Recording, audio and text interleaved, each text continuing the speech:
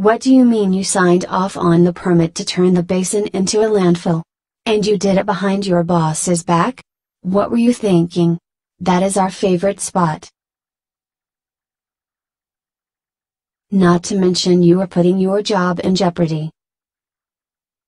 I'm sorry, Susie, I don't know what to say. I thought I was making the best decision for our family. We can do a lot with that money. We can find a new place to spend our free time.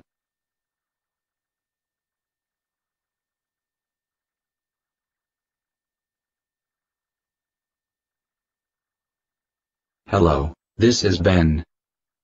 Ben, this is Richard. I need you to come into the office right away. There is an emergency. All right, Richard. What is wrong? We will discuss it when you get here. I need you here immediately.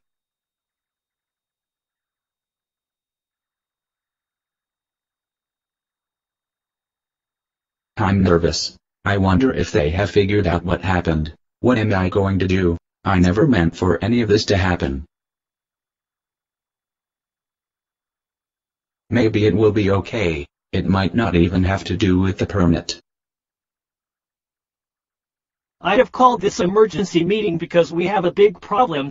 Somehow Gray Matter Corporation has obtained a signed permit to build their landfill in the basin.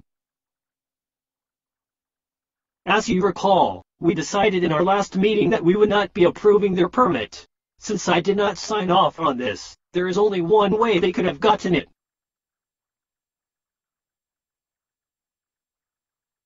Ben, you are the only other person with authority to sign off on permits, leading me to believe that you are at fault. What do you have to say for yourself?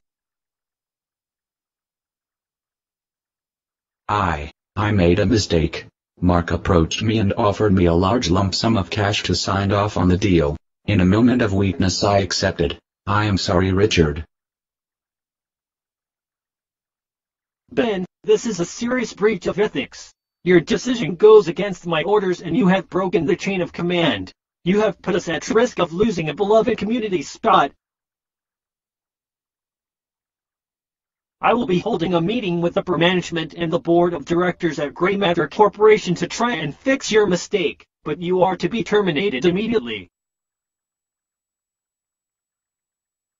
I am sorry, Richard. I never meant for this to happen. I didn't think about how my actions would affect our business and our community. I will grab my things and go.